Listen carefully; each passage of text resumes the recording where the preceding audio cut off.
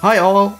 So last week I kicked off our second Q&A session, promising that the best questions will get featured or animated. Well, now I am here to deliver. Somebody asked me whether I had any hilarious moment playing D&D, and boy do I have a great story to tell you. But before I get to that, let me answer a few other questions first. Scrap Jesus is going to DM for a group of players that are new to D&D and is asking me for some tips. Well, Scrap, I think the first things the players need to know is the role of the DM and players. A lot of new players make the mistake of thinking that they can make up the story along with the DM. When you're describing the dungeon, they might chime in and say, "And the dragon jumps out." No. They don't dictate the course of the story. They only have control over their character and their background, and they can only affect the narrative world through the actions of their characters. Also, try to give everyone the time to shine. Being inexperienced, they might not be able to act as spontaneously as the players you see in web series like Critical Role or Penny Arcade's Acquisitions Incorporated. So a trick I often use is seeding a certain event so that they kinda know what is coming.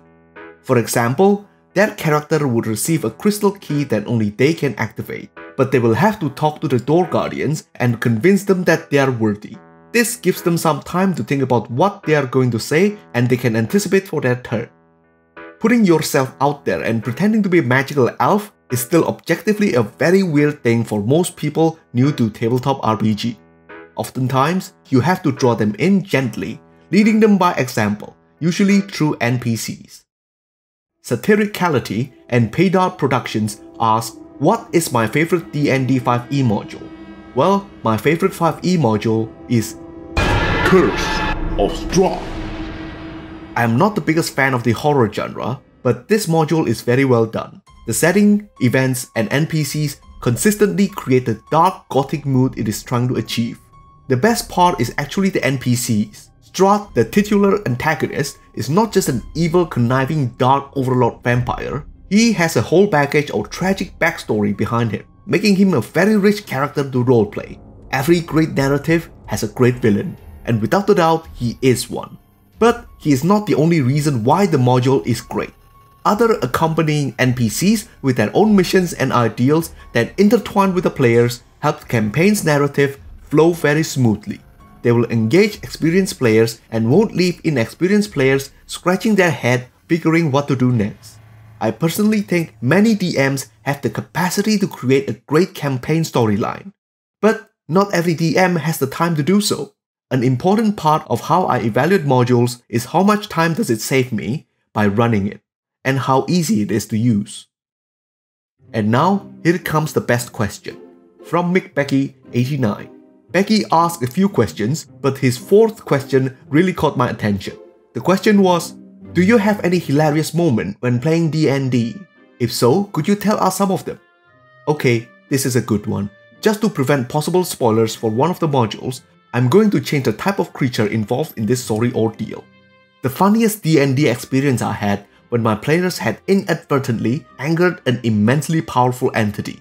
Imagine how you would have reacted if you were just minding your own business and suddenly you are attacked by a group of self-righteous murder hobos from the back.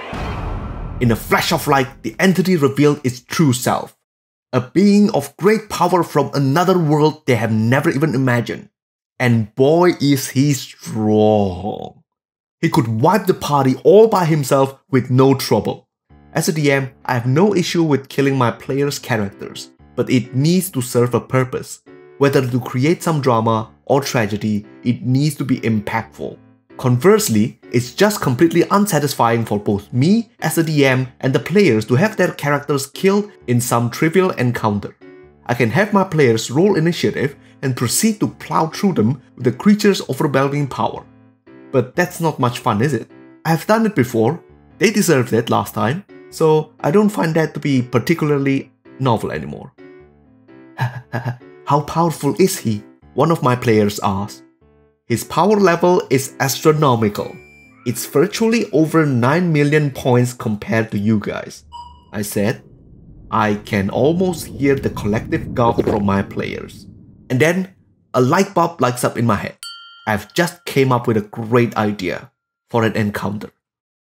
The being said, What has brought this display of violence to one such as I, without mitigating factor that excuses your transgression? Dost thou not know that thou art deserving of the heaviest degree of punishment? My players were stunned, not knowing what to do. Then I told my players, roll initiative everyone, get ready to embarrass yourselves, because if you want to live through this one, you will have to grovel like your life depended on it. Literally. So the PCs took their turns coming up with excuses and apologies to get on the being's good side. They need two successes, one to feign sincere apology and another to feign repentance. They can help each other by reinforcing their persuasion and deceptions and even plead for their party member's case. On the being's turn, he will attack the least convincing players. And the whole thing becomes the funniest encounter we ever had, and the way the players cover each other's stories by piling lies on top of lies is just perfect. The thing about D&D is that initiative order is not necessarily only used for combat. It can be used for any critical situation where each action can greatly change the outcome of the mission or campaign. As a DM, I am not the old school adversarial DM whose only purpose was to crush my players. I'm a bit of a hybrid. I like the collaborative storytelling aspect of it, but I want my players to earn their victories and happy ending. I can be cruel, but only because I love my players enough to make their victories meaningful. Alright, last reply before we finish. This one is from Velocitas Eradicado. He asks, do you work for the CIA? What water filter, if any, should I use in my day-to-day life? I am not a CIA spook. I always filter my water with Gazama Orbis, and you can too. Now, drink your tap water and read a secret message. Don't forget to leave a like and subscribe if you like my style. CJ over and out.